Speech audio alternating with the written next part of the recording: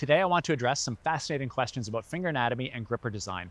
Specifically, why the pinky position on the hand of God grippers looks so different from what we're used to seeing. This is actually a perfect example of how our perception of normal hand position has been shaped by suboptimal training tools. Let's work through some discussion topics.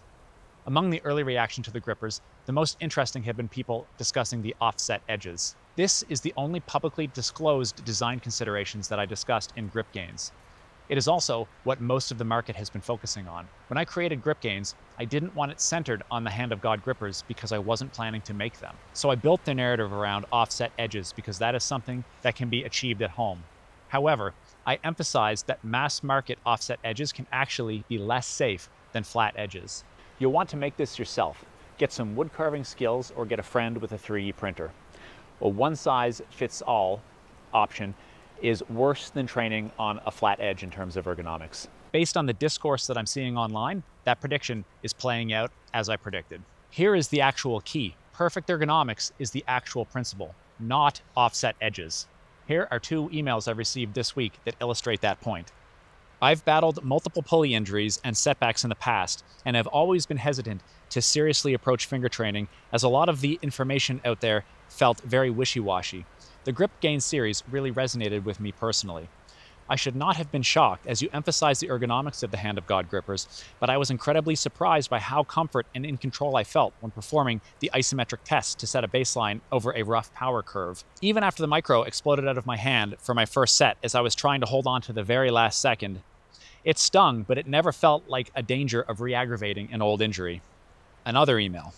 I initially thought of the micros as just a custom unlevel edge on rollers, which is still a novel concept, but potentially achievable by a person with materials. However, as I noticed the different lengths of the blockers, the different thicknesses of the rollers for each finger, the edge at the back, and how they all coordinate to get the same slightly in-cut joint angle for each finger, I can see how much prototyping probably went into making something like this. It is ridiculously optimized. This early feedback is highlighting the point that I just made. The hand of God grippers are much more than an unlevel edge. The principle is those perfect ergonomics. I've received many questions about the various design considerations. Hand anatomy informs every single aspect.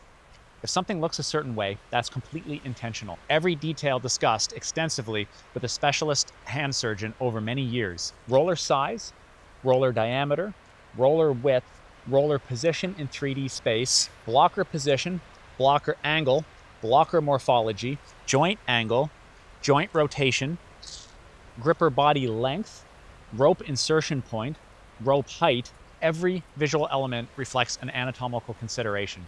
All of this is fully parameterized and completely unique for each user. No 2 grippers are identical. This goes far beyond an offset edge. Calling the hand of God grippers an offset edge shows a fundamental lack of understanding of hand anatomy and ergonomics. For example, the pinky roller has sparked a lot of curiosity. If the pinky position looks unusual to you, it's because we've been shaped by a generation of training on wooden edges. Our collective perception is influenced by suboptimal tools. A good analogy is modern footwear. This is not reasonable for a human foot, yet we accept it as normal. Let me walk you through some simple exercises that will completely change how you think about natural finger movements. Let's try a quick exercise. Open your hand and let your fingers fall naturally closed. Do you notice anything? They converge to a single point. What is that point? It is the thumb. All fingers are designed so that they oppose the thumb for the critically important pincer grip.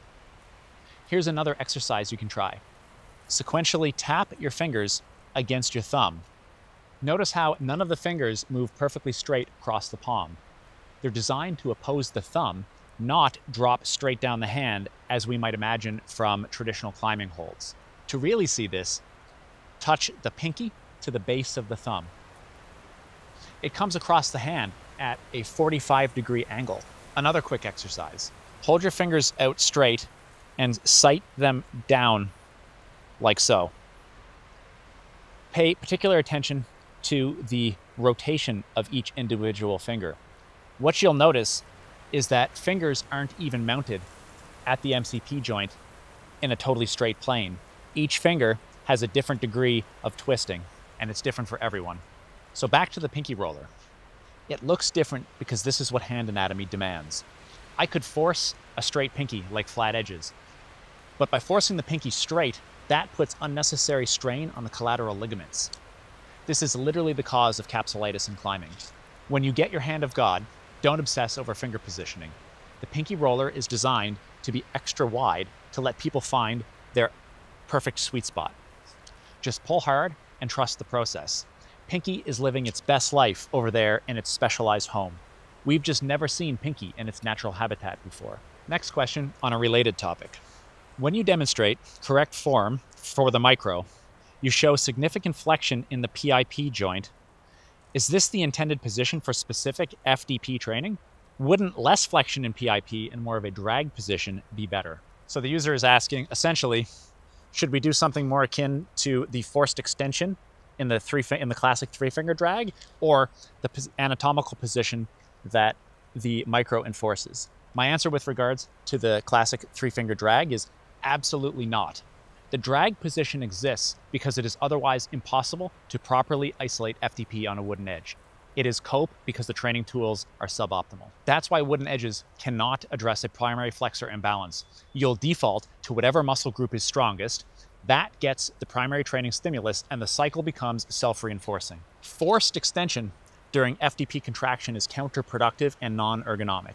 The FDP tendon crosses every joint in the hand and it naturally pulls the fingers into a closing position. We want to properly isolate FDP in its strongest and most ergonomic position, which is exactly what the micro enforces. That way, you can focus on those RPE10 efforts in a maximally strong ergonomic position without the fear of associated soft tissue injury.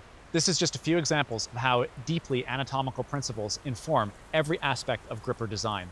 When something looks unfamiliar, it's often because we've been conditioned by using inferior tools. The goal here isn't to match what we're used to, it's to match what our anatomy actually demands.